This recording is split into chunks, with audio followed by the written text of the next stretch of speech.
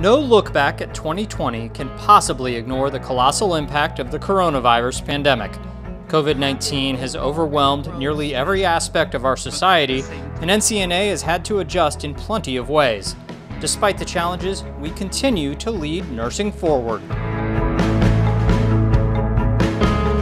NCNA is approaching 7,700 members, representing a 7% growth rate so far this year, which is no small feat during a recession.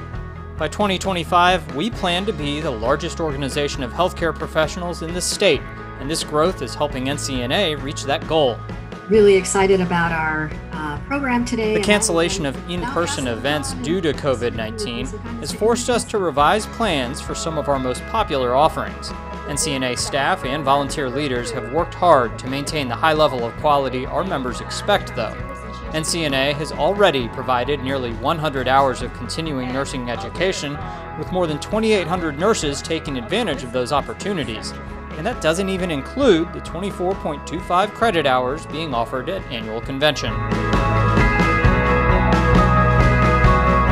Joining us tonight, Dr. Dennis Taylor, President of the North Carolina Nurses Association. Dr. Taylor, I'm sure Nothing has put nursing in the spotlight like the coronavirus pandemic.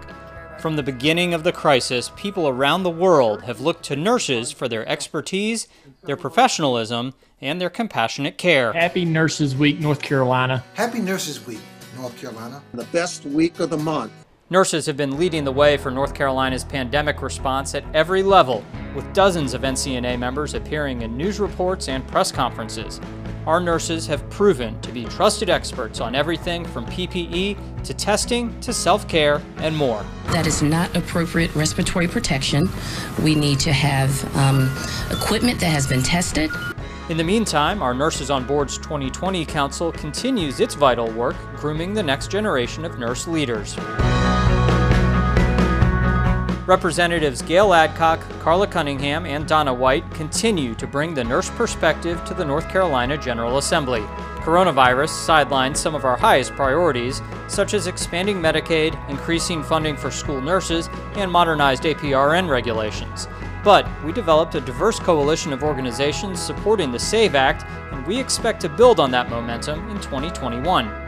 Your NC Nurses PAC is supporting dozens of nurse-friendly candidates from both sides of the aisle this election season, and we look forward to welcoming a new field of legislators when session starts up in 2021. We're also looking to top $50,000 in donations for the second year in a row, so please give if you haven't had a chance yet.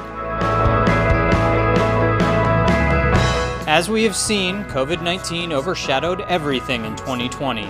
And that led to collaboration on response plans with groups like the North Carolina Department of Health and Human Services, the North Carolina Healthcare Association, the North Carolina Medical Society, and the North Carolina Healthcare Facilities Association. Typically, our biggest opportunity to collaborate with outside organizations is Nurses Night at the Legislature. That was put on pause until the pandemic subsides, but we're looking forward to the rescheduled version in February.